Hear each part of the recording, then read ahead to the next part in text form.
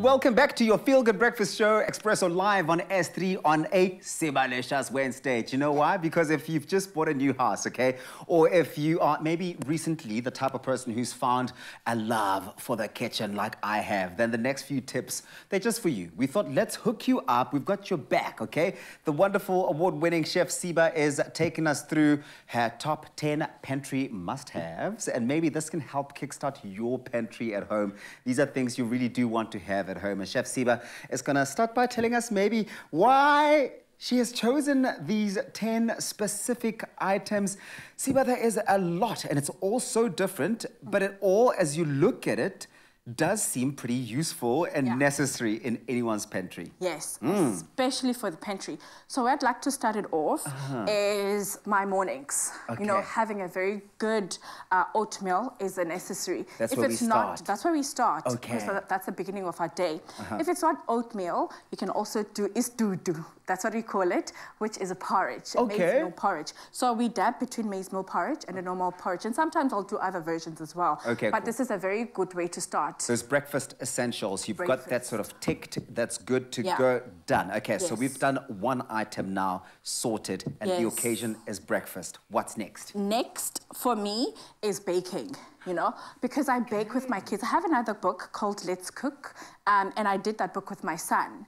And we do bake quite a lot. He enjoys baking, and the kids come in, they gather around me in the kitchen, and we do stuff together. So flour is a very big component of our kitchen, simply because we do not only like baking, but also pancakes, you know, because and many getting other the kids involved becomes very important when you try to teach them responsibility and getting into chores, but also kind of knowing that, you know, you kind of have to get your hands dirty sometimes to get those biscuits, right? And what I often say to parents is that if you get them involved in the process from shopping, doing the shopping with them and explaining the ingredients and actually cooking with them or them observing you as you cook, you get their buy-in when they have to eat the product because they feel invested in it. They also have a deeper appreciation for the food when it's ready and done. Okay, cool. So that's number 2. That's number 2. Done. Okay, and then we move on to winter warmers. I've just finished so necessary. Yes, so necessary, very Siba. necessary. So we've just finished our beautiful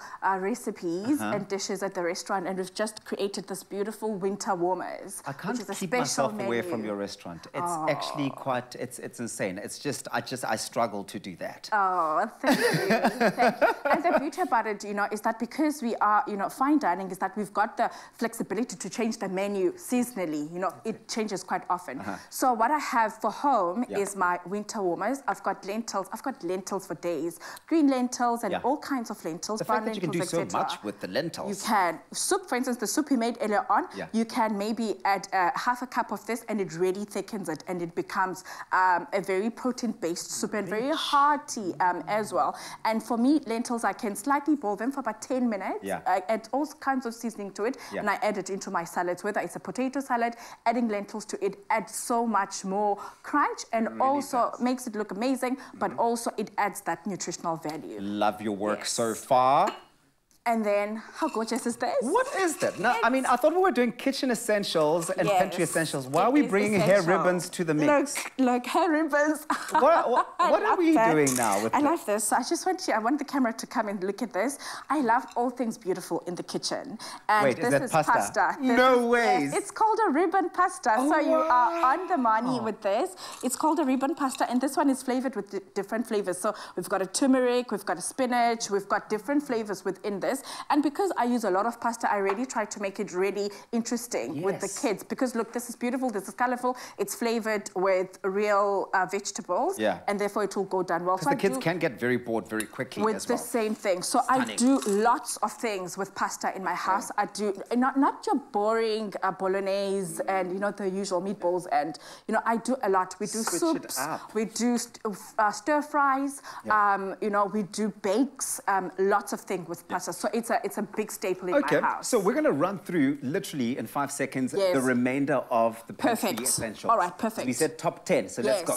You need spices. Okay. So this is paprika. It's one of my favorite. All right. You need an oil, and a very good quality oil. You need a balsamic vinegar or some form of vinegar. Those olive oils, they're great, yes. Yes. And then you need some good quality canned food, whether it would be your creams, like I have here, or your chickpeas or your tomatoes, etc. So Staples. that is my top 10. And of course, your seasoning. Can't cook without salt and pepper. Okay, listen, you got it all from Siba. I mean, listen, your kitchen is sorted, your pantry is sorted, and you got a chance, again, to be sorted when it comes to winning this amazing book, My Table by Siba. Which recipe by Siba would you like to try out? Go on to Expresso Morning Show, SABC3, and let us know, because it's packed with recipes, and it's such a total burst of inspiration. We want to hear from you. Remember to use that hashtag Expresso Show. Whether you're a busy professional, maybe you're married, maybe you are living with your parents, you want to elevate, and this certainly does help you do that. Are we going to your restaurant after this? Yes. Okay, cool. I'll take some of your essentials with. We'll catch you later.